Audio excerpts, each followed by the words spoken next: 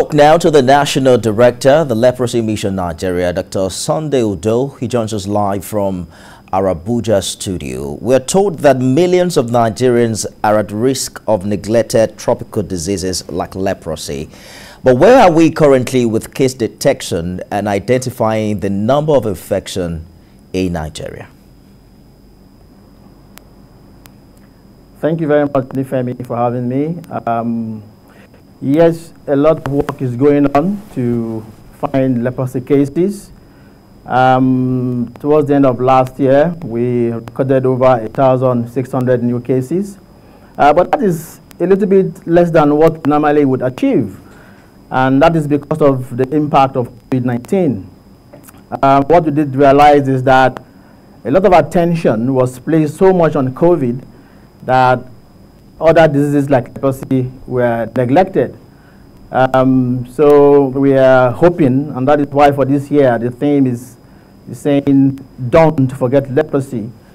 We are hoping that the government will show up activities to ensure that other conditions like leprosy are not forgotten.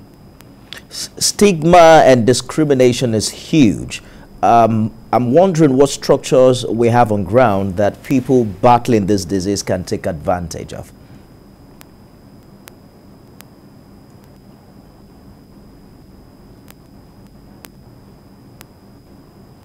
Dr. Udo, if you can hear me, I'm asking if there are structures on ground. I can hear you now.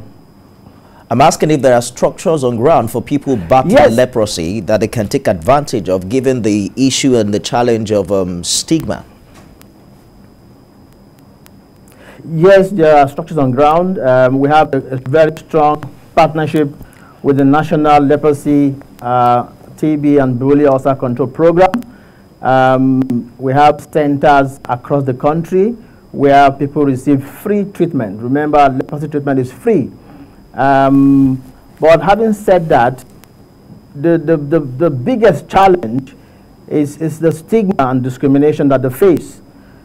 We always say that leprosy is just a disease. It is caused by a bacteria, it is treatable, in fact it is preventable, and it is curable. So there's no point people getting afraid and stigmatizing those who have the disease. What symptoms precisely should people look out for?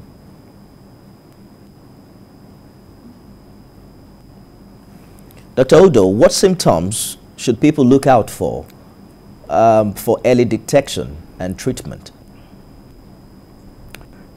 Thank you so much. That's a very good question. Leprosy manifests on the skin as a light skin patch, and that skin patch doesn't feel, so you lose your feeling on that skin patch. And then even if you're a light-skinned person, the skin patch is still lighter than your normal skin color. So normally we say if you check your skin and you find any patch that is lighter than your normal skin color, it could be leprosy. So go to the nearest health center and then get tested.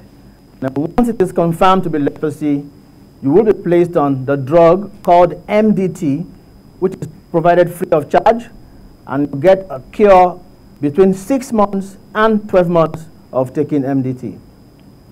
National Director, the Leprosy Mission Nigeria, Dr. Sunday Udo, thank you for talking to us tonight.